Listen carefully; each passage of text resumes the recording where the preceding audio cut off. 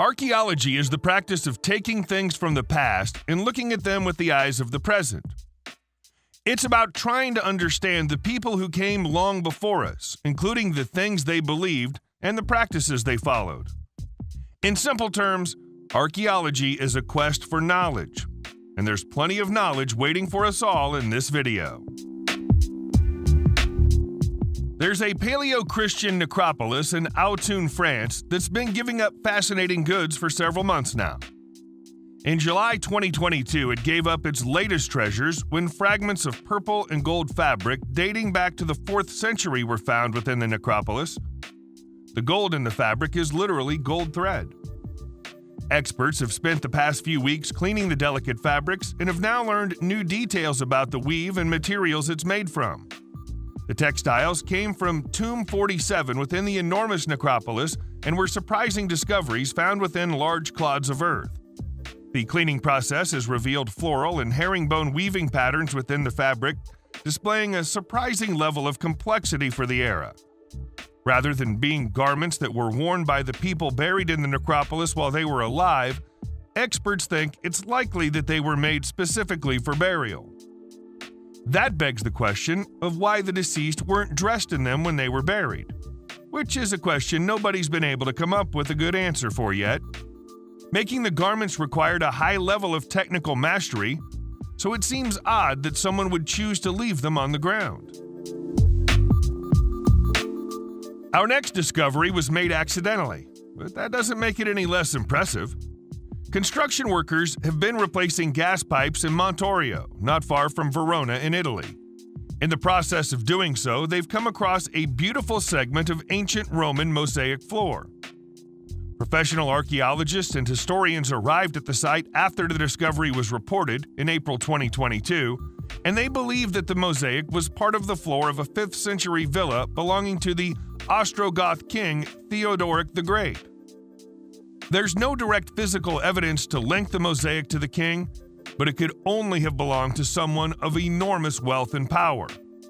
If it wasn't Theodoric, it must have been someone who was very close to him. The king never quite rose to the status of Roman emperor, but he became king of the Ostrogoths in the year 475, king of Italy in 493, and king of Visigoths in 511, remaining on all three thrones until he passed away in 526. Such was his power that historians recognize him as a Western Roman emperor in all but name. We're all familiar with the world-famous archaeological site of Pompeii in Italy, but archaeologists say they found the Chinese equivalent of Pompeii in Qinghai province in late 2015. The discovery is the site of a disaster that occurred 4,000 years ago during the Bronze Age, long before the eruption of Mount Vesuvius doomed Pompeii. Based on the evidence at the scene, it seems that the settlement was destroyed after an earthquake caused the nearby Yellow River to flood, burying everything under a mud tide. The mud preserved everything perfectly, including the heartbreaking skeletal remains of a mother cradling her child in her arms. Similar huddled skeletons have been found elsewhere at the site, suggesting that the disaster arrived quickly and left people with no chance of escape. The site's now known as Lajia and is the biggest disaster excavation area in China. Many of the skeletons have been removed from Lajia and are now on display at the Lajia Ruins Museum in Qinghai province. Some historians were angry with the removal of the remains, feeling that they should have been left where they fell thousands of years ago. Nobody truly relishes the prospect of digging through a cemetery for children, but they can nevertheless be priceless resources for archaeologists studying the past. What's thought to be a medieval-era children's cemetery was found in southern Turkey in June 2022. It's next to a fisherman's shelter in the region of Aydınçık and was found during ongoing restoration works on the Mersin-Antalya Highway. Experts in Turkey say that the cemetery served the ancient city of Kalenderis, which was founded 2,800 years ago. Obviously, the cemetery is much more recent than that. All of the skeletons within the cemetery are those of children, many of whom were buried with grave gifts like solid gold bracelets, glass beads, and other trinkets. Tests have indicated that the cemetery was first used approximately 1,300 years ago. It's unusual for archaeologists to see a grave reserved exclusively for children, and it's not yet clear why the children were separated from the rest of the burials in Kelendaris in this manner. A furnace for the production of roof tiles has been found in the same location, but it's thought that this was built on the grounds of the cemetery at a later date, possibly by people who had no idea the cemetery was there. It took the use of modern ground-penetrating radar technology to uncover the location of a previously unknown Roman city underground at Faleri Novi in Italy. And the scientists who used it believed that they might have found new evidence of the religious customs of the people who lived on the land before the Romans.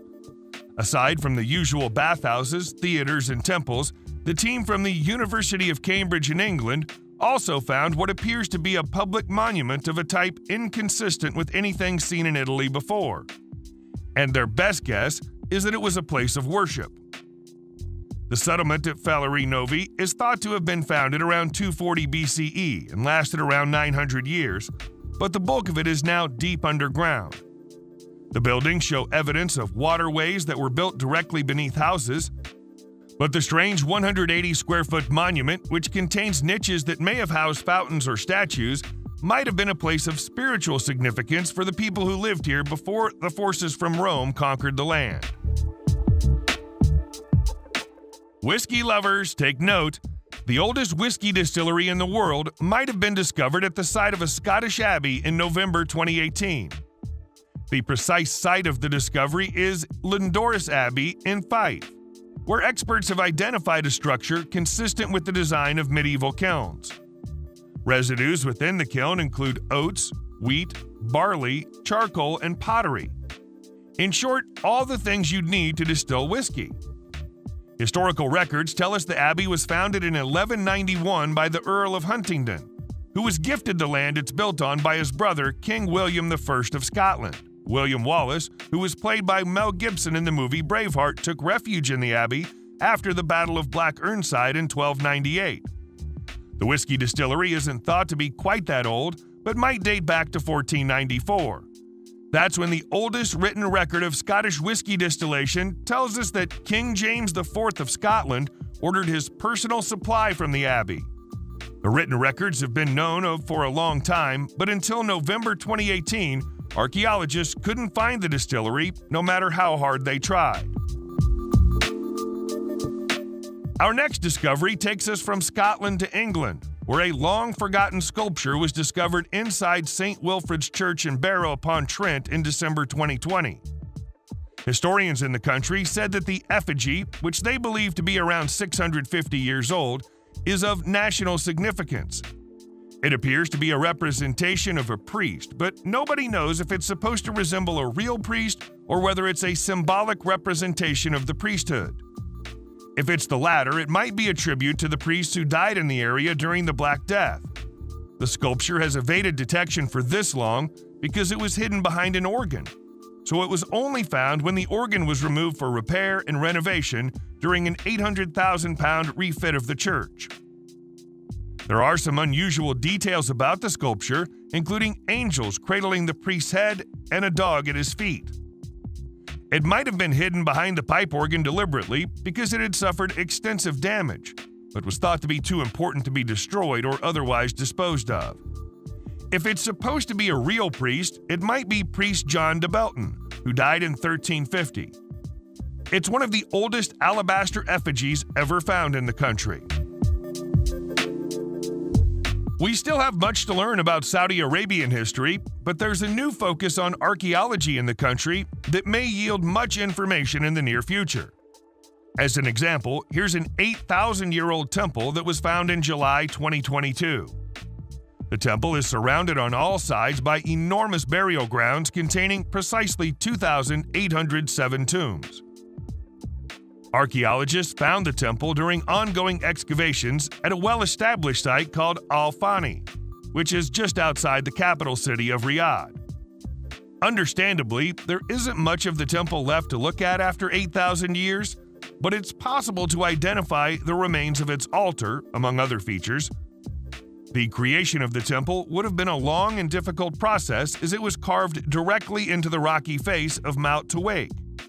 The city that surrounds it is even more impressive, with towers in each corner and a complicated water system made from ditches, canals, and reservoirs. It's been 40 years since Al Thani was first discovered, but if something this size of this temple had gone undetected for this long, it makes us wonder what else might still be there waiting to be unearthed. We're well aware that our ancient ancestors loved to make mosaics, but they didn't make many as big as the one that was found in Alanya, Turkey in July 2022. It's a representation of Heracles, also known as Hercules in Greek mythology, and it covers an area of almost exactly 500 square feet.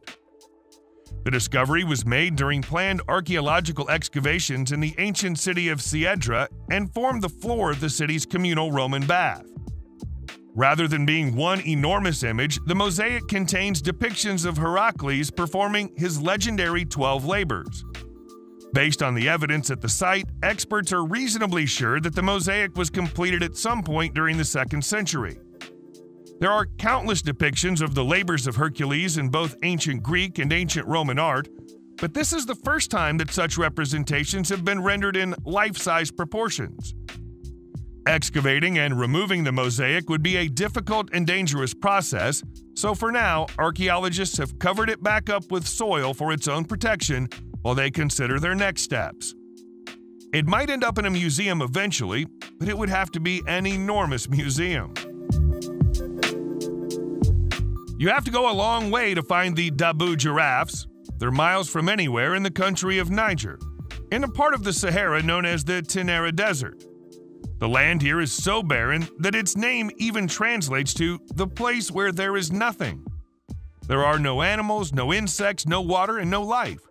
But there is a collection of 800 petroglyphs, among which the stars of the show are 2 gigantic carvings of giraffes. They were first identified by an explorer named Christian Dupuy in 1987, but they were carved somewhere between 6,000 and 8,000 years ago, on sandstone rock. The arid conditions in the desert have preserved them for all this time. The size of the carvings is remarkable. One of them, believed to be a male giraffe, is 18 feet tall. That makes it the largest petroglyph in the world, and also the world's largest animal rock carving. The real puzzle of the carvings is that each of the figures is accompanied by a depiction of a human, seemingly holding the giraffes on long leads. Could this mean that thousands of years ago, the human race managed to domesticate giraffes?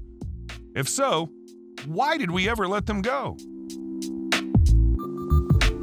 The art of building bridges was an important skill for humans to learn as their territory spread and rivers got in the way. Most people would probably assume that it began with the Romans, the Egyptians, or the Greeks.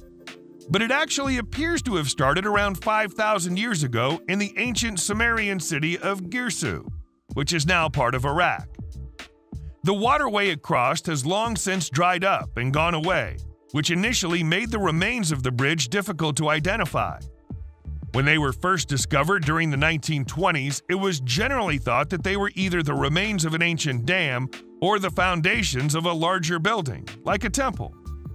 It wasn't until a 21st century exploration unearthed clay tablets in the surrounding area upon which references were made to the existence of a bridge nearby. Archaeologists have now concluded that this structure is the bridge they speak of. It's made out of baked bricks and appears to have been made one brick at a time in a process that might have taken years. As the site was previously considered to be unimportant, it's been left unprotected and exposed to the elements for decades. So the race is now on to preserve it in a manner befitting the world's oldest bridge. The Sutton Hoo helmet is one of the most iconic ancient artifacts ever discovered in the British Isles. If you grew up in Britain, you probably saw pictures of it on the covers of the books you studied during history class at school. Described by experts as the most important Anglo-Saxon discovery of all time, the helmet was found buried in the tomb of a warrior chieftain in 1939, along with all the warrior's weapons and his 110-foot-long boat. It's obvious that this warrior was a mighty and respected leader, but sadly his name has been lost to the mists of time. It's often said that both the tomb and the headgear might have belonged to the legendary King Raedwald of East Anglia, but that can't be conclusively proven. The discovery of this helmet changed everything that British historians and archaeologists believed about the Anglo-Saxon culture of 1400 years ago. Until the Sutton Hoo hoard was found, historians considered this period of history to be the Dark Ages, with the people of the British Isles little more than unsophisticated tribal savages. The level of sophistication that went into the design of this famous artifact proves otherwise. Subscribe to the channel and turn on notifications, and you will be the first to know when a new video comes out. Thank you for watching, and see you in the next video.